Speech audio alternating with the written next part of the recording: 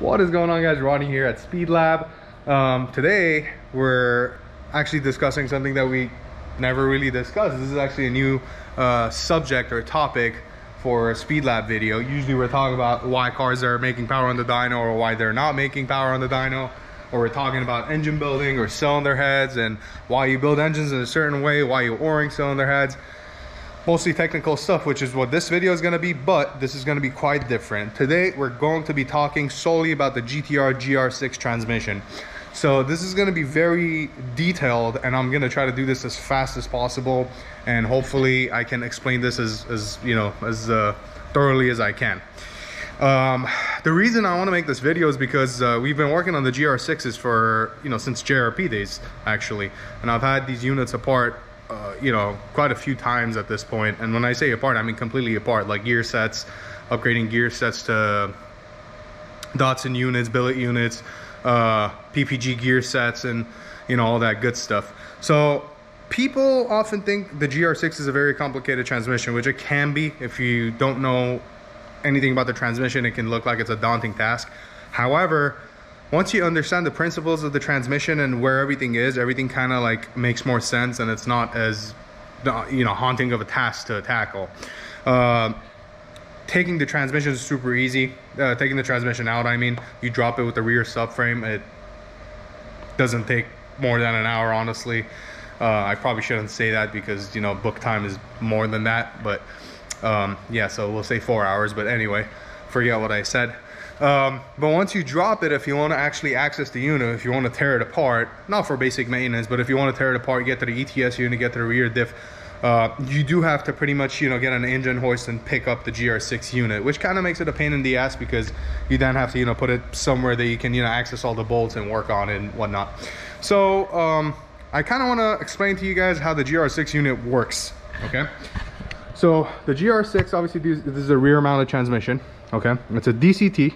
It's a dual clutch transmission, which is essentially a manual, because if you guys look over here, these gears have synchros on them. Okay, now the way a dual clutch transmission works is you have clutch baskets. You have two clutch baskets, and then you have two shafts basically that are one is for the even gears, one is for the odd gears. Your next upshift is always pre-selected, so as soon as you hit that button, it takes about 40-50 milliseconds, and the TCM switches to the next gear. So that's why DCT is such a superior transmission, because it shifts so freaking fast that I mean, no human can really shift that fast. So any DCT, not just the GR6, but that's again what makes this transmission superior. And guys like Shep have they're making over 3,000 horsepower and they're still using the GR6 unit, which is very, very impressive. Now there's three sections to this. There's the mid section, which houses all the gears and shift forks and all that good stuff, which we'll talk about in a minute. There's the front section, which houses the ETS unit. The ETS unit is the front clutch pack. So this is what transfers power to the front of the car. Okay, so the way this works, let me go back to this real quick. There's a drive shaft right here, okay, a propeller shaft. There's a bell housing right behind the engine, okay, and there's a flex plate and everything in there. And then this shaft is always spinning as long as your engine's running, okay. So this shaft's always spinning. This is not, unless the car is actually moving.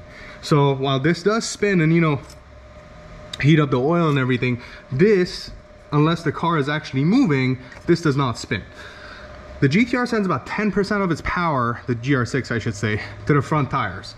So on a stock car that makes I don't know, 400 wheel horsepower on the dyno, whatever, don't quote me on the number, sends about 35-40 horse to the front. On a car that makes 3,000, it sends about 300 horsepower to the front. So you guys can see why this little unit can get super stressed out. Jacks, Shep, a lot of guys have upgrades increasing the clutch capacity, how aggressive the clutches are, and that's called the ETS unit. Now right next to the ETS unit, there's actually a secondary valve body. There's two valve bodies in the GR6. There's the main one, which controls the shift forks, shift solenoids, shift forks. Okay, we'll talk about that in a second. And then there's the secondary valve body, which is for the front clutches. Okay, now the front clutches are housed here. That was the clutches that I was telling you guys about that actually control the shifting. So we also have a rear differential here that is again housed in the same unit. Now, they're all separate units, but it is a part of the GR6. So if you want to service the diff, you're dropping the whole thing. If you want to service a gear, you're dropping the whole thing. If you want to get to the ETS unit, you're dropping the whole thing. Again, it's not as hard as it sounds, but yeah, once you get to kind of know how to work on these, they're pretty easy. So we also have an oil cooler that has engine coolant running through it. So this is what's cooling the transmission oil. So this is almost like a stabilizer. We have a line filter like we do on pretty much every transmission, every DCT that I've seen at least. And we also have a pan filter. So you can use the Datsun unit or you can use an OEM. So over here we got an OEM, actually, nope, we got a Datsun unit, and then we got a Datsun line filter, which is reusable, which I don't know if I would reuse it. And then we also have this. So these are the Cba Tsbs, okay?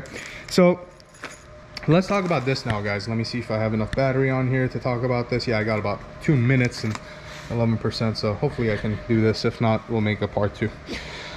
So these are the shift pistons, okay?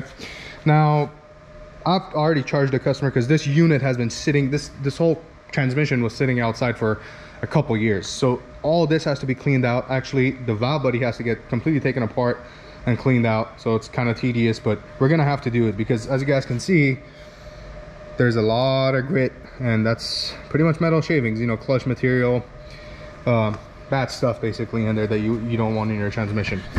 So these are what actually, you know, oil pressure gets directed either to this side or this side, and this is gonna control the shift because that's directly controlling the actual forks, okay? As you guys can see, when they took this unit out, they did not lock it. You're supposed to lock this whenever you take the valve body off. So we don't know which side, well, theoretically I know which side is what, but we don't know which side is supposed to face the magnet. And if it's not close to the magnet, it's gonna throw a code and it's not gonna know where to shift. The way you figure out if somebody actually made this mistake is you look at where the actual grime is. So as we can see, the grime is right over there, right? Meaning that's how it lines up, because that is a magnet, and if there's grime over here, that means the magnet has actually pulled it to that side. Same thing over here, it's already set up for us, so we don't need to do anything over here. If you guys look here, that's proper and that's proper. So this is where it needs to be. These Tsp clips, guys, are used on these 3, okay? And the reason we do that is because these 3 are aluminum, and this is I don't know, powdered metal probably. But the reason we use those Tsp clips is because these actually wear on the aluminum, and these can actually spin in the housing. So these shift forks are kind of known for having this issue. Another thing that's a very common failure point are these pressure sensors. The 2 on the clutch ones have been replaced. Actually, the customer took this unit out because of this.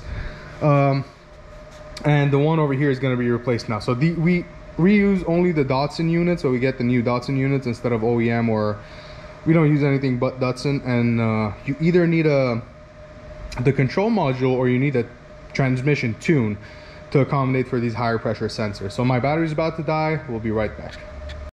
All right, fellas, and we are back. Okay, so one other way, aside from seeing where the debris is collected, to be able to tell how these shift pistons are supposed to line up, is to get a little pocket screwdriver or any kind of magnet, and you can see where it is actually magnetic. So this side is magnetic, this side is not, okay? That means this side has to line up with this other magnet, this sensor over here. So I kind of cleaned it from the surface just to see how they're, you know, moving in and out. This one's fine, this one's okay, this one is very gritty. Okay, so what we're actually going to do is there are circlips over here. We're going to take these circlips off, take the pistons out individually, clean them, assemble them again with a little bit of trans fluid, just a little bit, so they can move in and out freely, and then go from there. Alright guys, so real quickly, this is another reason why we want to disassemble and check a transmission that has that much grit on the valve body. Look at that. Look at how deep the scoring is. Same thing where the piston is being housed as well. So we're going to attempt to see if we can actually take some emery cloth and knock this down just a tiny bit But remember, we don't want to do too much, because if we do, then it might not hold pressure. So luckily we do have another valve body that we can use the shift pistons from, but hopefully that portion is savable. So we'll see. All right, so as you guys can see, the valve body is back in. So what I actually had to do for piston number 2, shift piston number 2, is I actually had to take a little bit of emery cloth and kind of just give it a nice smoothing of the actual housing for shift piston number 2. And luckily I had a spare valve body here that the customer supplied, so I was able to get the shift piston, because the shift piston was damaged, and you know, replace it with that unit. Again, being mindful of the position of the actual magnets, or else, you know, it's not going to shift properly, or, you know, might try to shift 2 gears at the same time if you have it set up wrong. But anyway, so all pistons were moving back and forth properly.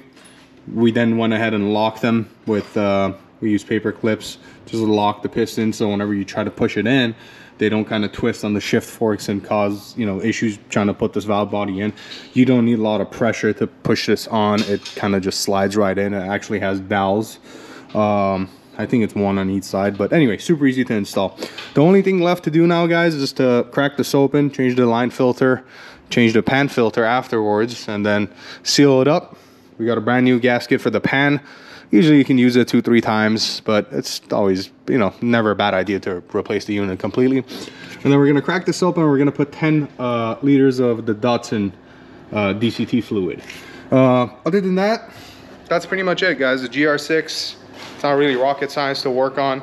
I understand why people kind of get intimidated about a unit, just because there's so much you know, happening inside one unit. It's not just the transmission, you know, you also have your rear differential, and you also got your front clutches and your front valve body and your ETS unit, which again transfers the power from the rear to the front. So I can see why it could be a very, you know, very daunting task for some people, and look, that's perfectly fine. I try to make these videos as educational as possible so you guys can take something away from it, you know, tackle your own transmission job if you need to. And if you guys have any questions, you guys know I'm always, you know, willing to help out. So just drop a comment and I'll try to help you as best as I can. However, if you still don't feel comfortable working on your GR6, that's why we're here. You know, give us a call, shoot us an email, submit a work request from our Instagram link, and we'll take care of you. That being said, I really appreciate you guys watching and checking in again. We do have some other cool stuff planned.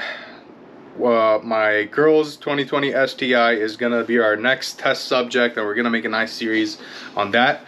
It's a 2020 STI. Like I said, we're gonna start calibrating it on HP tuners. I have been trying to kind of get my foot in the HP tuners game for quite a while now. I have all the hardware I need, and just kind of needed the car to test, and what better platform to move on to than a Subaru. Thanks, Josh Bader. Yeah, with that being said, it's going to be a series with me and my girl, of course, and you know, you guys are going to get to see it, and I'm super excited about that. And I feel like that's going to be also very educational, because we're going to start with a bone stock car, and then we're kind of going to start going ham from there. But it's going to be a learning curve for myself as well, and majority of the people watching. You know, I'm sure some Subaru tuners are going to be watching and, you know, be like, okay, that's, you know, a child's play. But with that being said, again, thank you guys for checking in. We're gonna see you guys very shortly. Thanks.